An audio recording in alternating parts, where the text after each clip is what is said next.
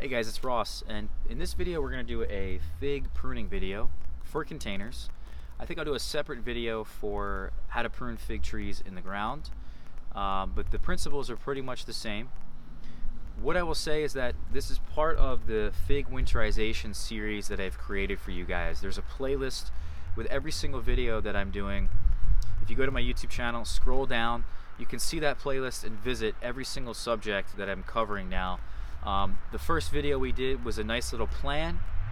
We planned this out in which order everything's going to happen, the more specific details, and then we go even more specific on each video to really fine-tune this and go more in depth with this.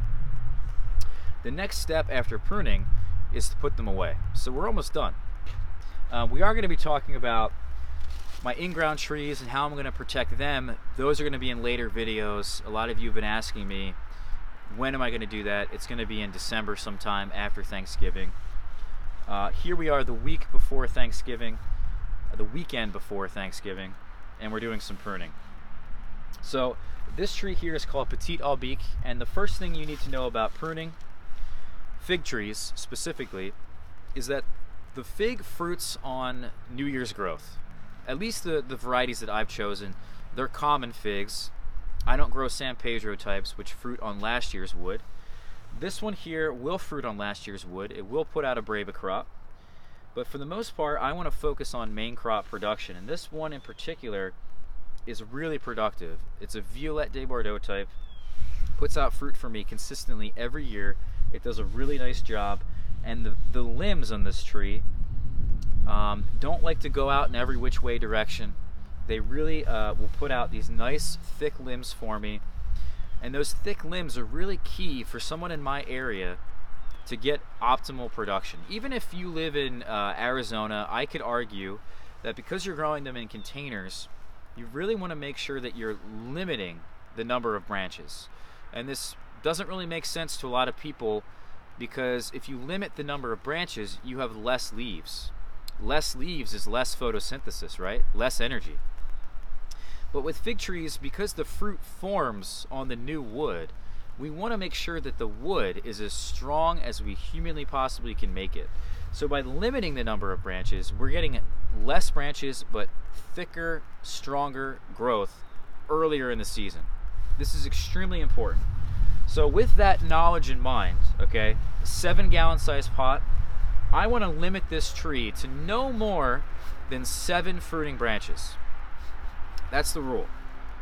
So with that knowledge in mind, I'm going to be pruning my trees with the vision of next year. If I don't think about next year when I'm pruning, what am I doing? So we're going to do a nice little shape here, and you can see the tree already has a nice shape. So this branch came out, and this branch came out. This was here last year, and this was here last year. See how we have this nice little trunk up from the base, and it branches out in 3 different directions. I think this is a really nice way of training them. Train them as a single stem plant. That's extremely important when growing them in containers. The energy can then be directed into one trunk, and I think there's better results that way. Now, I like the shape of this, right? This year, however, we got some branches that came up, and they just grew straight up in the air, which is nice. I don't mind that. But these shoots, because they grew straight up in the air versus one that's kind of sideways, these were much more vigorous, and they need a lot more pruning because of that. So we're going to take the height of these branches here down. You know, I like this branch, I like this branch, and I like this branch, so I want to keep that structure going. But what I need to do to get this to branch out, because if I'm going to keep this, I'm going to keep this. This is already branched out. And I'm going to keep this. It's got some weird stuff going on. So to get a nice form, and this is a nice little triangle, you can do a square, right? So in the triangle, you got 3 sides, the 3 corners of the triangle, 1 in each corner. In a square, you have 4 different corners, and you have each, you know, direction going into those corners. So that's how I like to look at it. For this one here, it's pretty simple. I think we're just going to take off the apical bud. That's it. What does that do? Well, it kind of frees up the auxin in the plant. The auxin suppresses lower growth. So by cutting off that hormone, we're basically letting this tree branch out next year.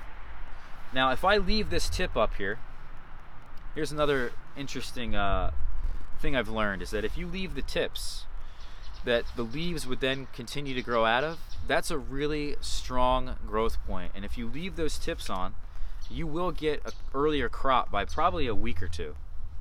But for me, I'm mainly pruning for wood right now and for shape.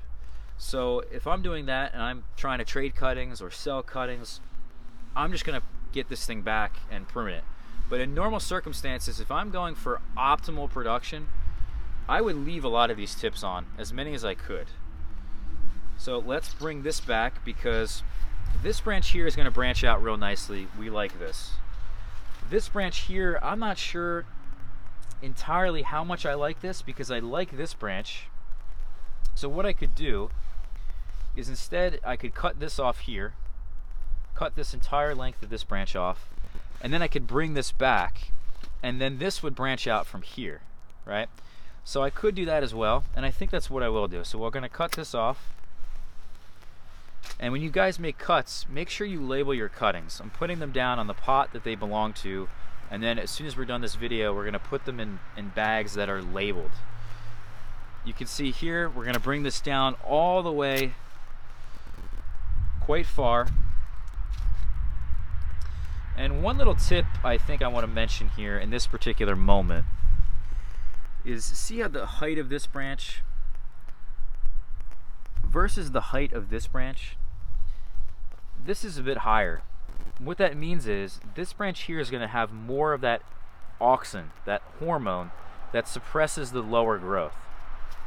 So if this is higher, it's actually going to suppress a lot of this inadvertently, right? So what we need to do is kind of focus on getting this to the exact height that we want. I think I'm going to cut it here, because I have a bud that's unfortunately going to go out this way, but on the back I have a bud that will come out this way, and maybe a lower branch down here. Maybe this bud, I'll select this one. So that's the nice part about figs, is that they love to grow and grow in the beginning of the season. They put out so many new buds that you can kind of be choosy and select which ones you want. So from here we're going to have 2, and from here we're going to have 2. The only thing left to do now is handle this section of the triangle. We're going to take this little small thing off. That's going to do absolutely nothing for me. And then this branch here, I think I like this a lot less than I do this, because this one here is coming out too far of the triangle, right? We're trying to constrict this triangle, because if this tree is growing right next to this one, I mean literally in the season, we have it isolated for a reason, but in the season this tree is like on top of the other one. So I want to make sure that this thing isn't going out too far, it's not acting up. Control your children, people. And then we're basically going to just bring this down, and that's it. And I think I'll take even another cutting off of here, and that'll be it. It's got a weird shape now. It does. But I could, if I wanted to, I could take this back just a hair. But essentially the goal and the vision in mind for this tree next year, again, this is going to branch out 2 branches. I'm going to select 2 branches. From this branch will be 2 branches, and from this branch will be 2 branches, for a total of 6 fruiting branches in a 7-gallon container. You're allowed 1 fruiting branch per gallon of soil. And I kid you not, each of these 6 branches that I'm going to allow to grow will be covered from head to toe in fruit, because I've limited them, and that's the only reason. So that's pretty much pruning, guys. It's really that simple. You just need to know the principles, get the shape right, get some nice airflow in here. I like to get an open center. One, so that these branches, these leaves are quite large on a fig, right? Usually bigger than your hand. If they're kind of shading each other out, that's not good. Also, the airflow is really great for eliminating rust. For those of you who live in humid environments, we get rust here. We want to eliminate that as much as we can by giving this tree an open center, more airflow, on and on and on.